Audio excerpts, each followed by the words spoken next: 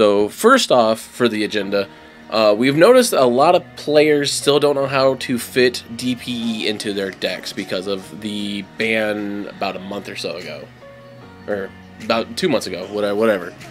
And we have found ways for you to utilize your DPE.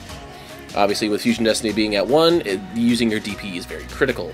And these are some of the ways that we have found out. So now, starting off, the very first way is the way that we have shown you guys in some of our videos. Running the Disc Commander, which allows you to special summon this, when this card's special summoned from the graveyard, you get to draw 2 cards. But you can only use his effect once per duel. So it's a big risk. You'll have to use the DPE resummon on him instead of DPE itself, along with Dasher. But it works, but it's probably one of the lesser ways, I'd say. It's just there if you still want to have your quote-unquote pot of greed play. Now, the second way that we have found out for DPE is probably one of the methods that both me and Jack use, and that's probably the double Malicious and Dasher play. With Destiny Hero Malicious, you get to banish this card from the graveyard, and you get to special summon a Malicious from your deck. So obviously you get your you still get your DPE, plus you get a free level 6 monster, which can set up for certain plays depending on what you're running. Another good way that I've seen people do, which I think is probably one of the best ways to probably do it now, is so we run a double Malicious with a Denier. A Denier allows us to, when it's normal or special summon, you can take one of your Destiny Heroes monsters from your deck, graveyard, or in the banish, and place it on top of your deck. This will also allow you that if you have a Destiny Hero on the field or in the graveyard, you can special summon this card from the graveyard once per duel. So this gives you an extender play, but also on top of the fact that if you activate your Malicious by trying to get another Malicious onto the field, one of your Malicious is going to get banished. You can special summon this card, Denier, take the banish card of your Malicious, put it on the top of your deck, then use either this card and Malicious or Malicious and something else. So yeah, so those are the 3 ways that we have found out for everybody to still run the DPE in their decks. Personally, I would probably go with either Malicious Dasher or the Denier Malicious. Those 2 ways are probably going to be your best extender plays. Now, moving on to our next point of discussion here are some of the structure decks. Up first, both me and Jack are probably unanimously agreed on this, is probably the Burning Spirits structure deck, the Salamangreat structure deck.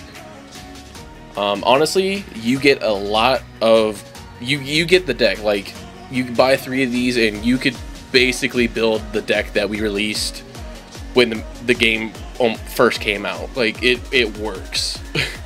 And you get, like, when we got this, we saved so much, or I'm sorry, not saved, but we got so much materials back. Buying 3 of these almost really guarantees you from just making the whole deck right away.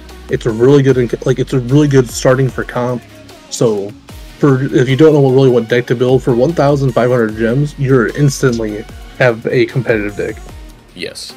And the thing is, the reason why I really like this structure deck is because, honestly, you really don't have to do anything to it. Like, you can run it as it is, and you can still win games. Like, if you buy 1 and you want to take it straight in the ladder, go for it. It will work. It won't work as well as having the full variety, but it'll still work. And then I'm pretty sure we're also in agreement to this. The second best structure deck to get is the Dragon Maid to Order structure deck. 100%. Now again, just like with Salamangreats, you could take the deck as is and run 1 copy of it, and just take the structure deck and run it straight into the ladder, and you'll probably be fine. This one though is a little bit more tricky. This one you'll probably need to take at least 2 to really have a good chance, unlike the Salamangreats where you just need the 1. But getting all 3 of these structure decks, I would highly recommend. Yeah, so the fact of this, the Dragon Maid, buying all 3 of them, gives you a very strong deck to turn into actually pure Dragon Maidens, more than just kind of like few random cards that they always throw in here. So like you can literally, buying 3 of them allows you to remove all the extra baggage that you don't need. So, which is super good for this being like probably the most second competitive deck that they have for structure decks. Yes. And the other good thing about this is if you want to run the Dragon Maid version of Dragon Links, this is also a good way to get into that because you save a lot of resources on getting these Dragon Maid cards for a mere 1,500 gems. You save a lot. Yes. Now, the other structure decks, like the Cybernetic Successor, the Rage of Cipher, Recontact, Magician of Pendulum, and Spellbook of Prophecy, those ones, I think, were good for getting certain cards. Now, if you want to run the Cyber Dark Dragons and run all that stuff, then by all means get the Cybernetic Successor. It'll jumpstart you.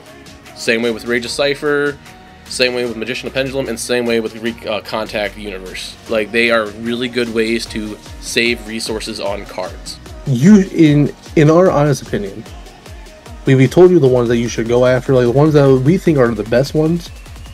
But we honestly think you should just buy all of them. Yes. Like with like hard cap, buy all of them. There are so many individual staple cards in each one that makes individually them good. Yes. Like we agreed that the Cyber Dark one, the Cyber Kinetic one, this would have been a super great structure deck if they would have brought this out at the same time Drytrons was super big. And that's because of Cyber Emergency. That would have saved people on Drytrons trying to get this card. So, like this would have been super. This would have been like a really big pickup during that time that you also need in Dragon Links as well. It allows you to get 3 Star Lead, which is big. The card has there's Honest in here. There's a lot of individual staple cards. Like it gives you like the Galaxy Eyes cards.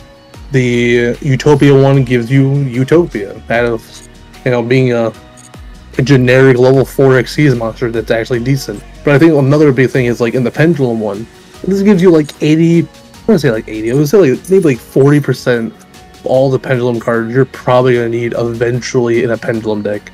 Yeah. Whether it being Pendulum Call, whether it being the Pendulum Sorcerer, it's like a Crobat Joker, Iris, the field spell, the Iris. You get Odd Eyes in here. Each individual pack is amazing. Yes.